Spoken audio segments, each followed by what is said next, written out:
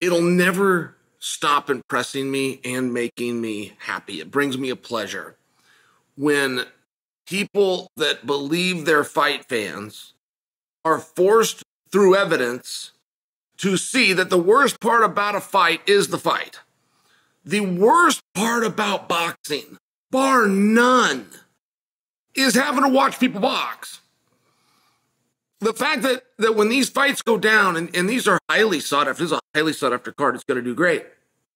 But it will ail in comparison to the buildup.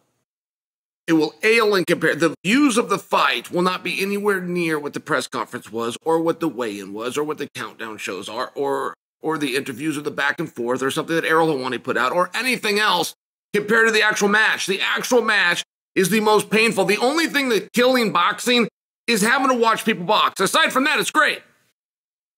Like, aside from that one thing, it's really a lot of fun.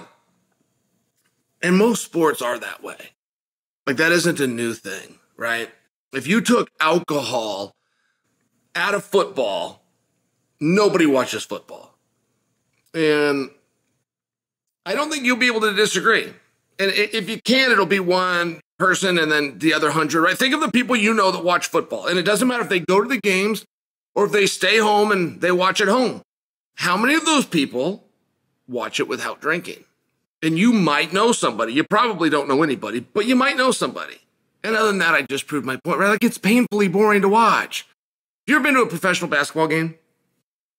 Basketball sucks because they'll call timeout as soon as two guys touch each other, right? And then basketball is extra funny because there's always some player on the team that's like the team badass, and you'll have the other players tell you what a badass he is. And all the rest of us are looking around going, every one of you are wimps. If any of you get touched, you fall down and then you get free points. It's just one of these interesting things. But if you ever go live to a basketball game, man, every time there's a timeout, they got the cheerleaders on the court. They got the mascots going during halftime. They got the music pumping. They got some kind of a game. They're bringing little kids out on tricycles, like whatever it takes. They're well aware that the sport sucks.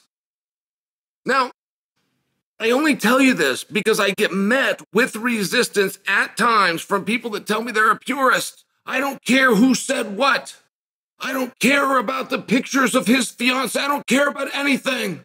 I just care about two great competitors, and I want to go, no, you don't. And if you do, which you don't, but if you do, you don't matter. You don't matter because there's not enough of you to keep the doors open. There's not enough of you to drive a commercial retail enterprise. So you don't matter with that stupid opinion. And as bad as it is, as much as I have to be met with resistance by it, I love the way Misfits has handled its production. Right? They bring out that creep. Who was that creepy guy? That creepy guy, Chris Hanson. And Chris Hanson had his show canceled and then kite a whole bunch of bad checks. Chris Hanson turned out to be a crook, a complete criminal and a crook. And he comes on the stage to clown Dillon Danis. And Dillon called him on it instantly. He said, hey, Chris, why don't you pay your taxes? Chris goes, oh, there's another thing that you've got wrong, Dillon.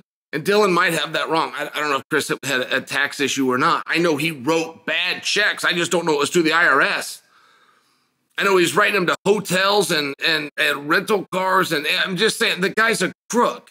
They bring this crook on the stage, but the production looked great. Right? They bring Gordon Ryan out there. I really don't quite know what Gordon's participation was other than to just exist. But they brought him out there and he looked good on stage. Then it gets, right, like these are dumb ideas. I don't put Hanson down just because Hanson's a scumbag. I wasn't like taking a willful shot at Chris Hanson. I'm sharing with you, no one wants to see Chris Hanson to the point that his show got canceled and he's a criminal. But they still made it work because of the way they produced it and they made it look so good. That's the point that I'm attempting to get at. So they then do this weigh-in and they separate people. There's like even this plexiglass booth, right? That people have to stay behind so they can't get damaged or so they can't come face to face. So there's no more showing color. No more finding color. You know what that means if you're going to color? If you're going to color in a match, that's a professional wrestling term, means you're gonna gig. You're gonna take a gig and you're gonna cut yourself. If you're they'll call it juice or they'll call it adding color. Hey, are we gonna add color to this match? Are we going to juice? That's inside wrestling slang for cut yourself. So I bring that to you because after Logan gigged to the gimmicked microphone, they decide they're going to put him in plexiglass, right? Which there's really no way to get together on that short of notice unless you knew that the juice gig gimmick was going to happen. You could already have the room. Anyway, it really doesn't matter. That's neither here nor there. The point is they pulled it off. And you get John Fury to go in and begin to taunt KSI. And John Fury is just wonderful. I mean, John Fury he's so great at knowing what his boy can't do, right? There's two things that Will Fury, that his son, right? He's got this handsome son. He got this one son that looks like a big ogre, but he can whip everybody's ass. He's got another son that looks like a model, but he can't fight. So Fury knows my son lacks in two departments. He can't promote and he can't fight. But he can box a little bit. So John makes sure to get Will Fury boxing matches against guys who aren't boxers. And he does the promotion for him. Should really be appreciated. And the only reason I bring it up, I mean, one, because I really do appreciate John's work. I mean, John was flexing and taunting KSI. Then he starts hitting the plexiglass. You don't know how hard plexiglass is going to be, right? You don't know if it's going to break and your hand's going to go through. I mean, your hand could go through it. It could slice an artery. Like, this is a big deal. So he comes in, he tests it out one time. He realizes it's pretty good glass. He starts hitting it harder and harder. And he finally headbutts it. But you have to understand, he doesn't hit it very hard the first time. Like, that's what makes the whole thing great. The whole thing was an artistic production because he felt it out, right? He felt that glass out, see where it was going to move before he started laying into it.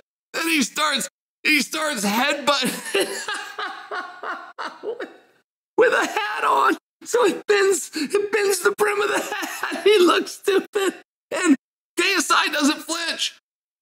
Now, why would he flinch? He's protected in plexiglass. And then if you look kind of down your screen and to the bottom left, you actually see Will Fury, who is his son, who's in the main event, right? Like, everybody keeps forgetting about that, including me. I'm not positive his name's Will.